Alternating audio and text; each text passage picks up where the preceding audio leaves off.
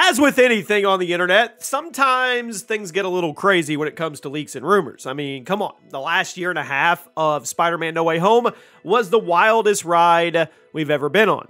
Now, I know there's a lot of casual fans out there that don't even look at Twitter or the internet or Instagram or YouTube or anything like that. They just go, they see the trailers, and they go watch the movies. But then there's us. And us is the community that dives headfirst, right down into the wormhole and attaches onto everything and processes every little bit of information we get. That's what we're going to be talking about today. Welcome to the Chaos Multiverse, everybody. Jimmy or Chaos, Doctor Strange 2.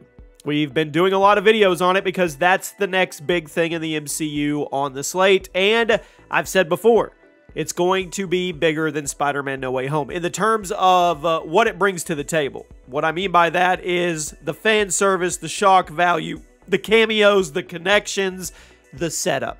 Now, we already know, well, we think we know, that Wanda's going to be a villain. We think we know we're going to get multiple cameos from who knows who, Professor X, the X-Men, the Fox series. There's even rumors about Hugh Jackman returning as Wolverine, Deadpool, Domino, Cable. We could go on and on and on.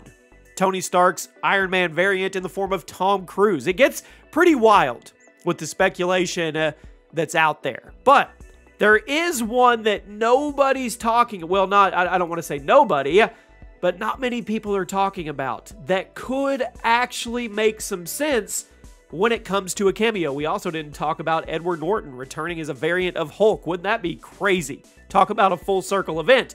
But nobody's really putting a lot of emphasis on the big one, and that is Ghost Rider. That's right. You don't see a lot about it. There are some leakers that have talked about it. There have been some articles that address it, and there are rumors that he is expected to make a surprise cameo, kind of introduce the character before he goes on to have his own Disney Plus series or whatever they decide to do in that realm of the darker MCU when it comes to Black Knight and Blade, and if they want to tie back into Morbius at all. There's a whole nother realm of the MCU that we're going to be kind of dipping our toes into, and Ghost Rider is probably going to be a very, very integral, big part of that darker MCU. The question is, if he does make a surprise cameo or just a quick introduction, heck, it could be even off-screen or maybe even a mention, I don't know. But if we do see a physical person that is cast as Ghost Rider, who is it going to be? Well, I'll spin the bottle and the bottle will point to Nicolas Cage every single time, and here's my take on that.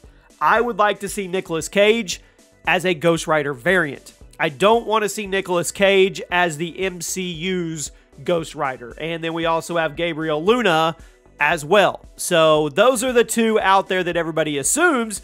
I don't think it's going to go that way at all. Let's hypothetically say we do get a Ghost Rider cameo to tease and set up future stuff for the Ghost Rider character. I don't think it'll be Nicolas Cage. I would like to see him as a variant, though. If they do the whole Tony Stark, Tom Cruise, Iron Man variant, I think they could do the same thing with Ghost Rider because everybody kind of connects Ghost Rider to Nicolas Cage. Let's be right. Whether you like the movies or not, Nicolas Cage was Ghost Rider.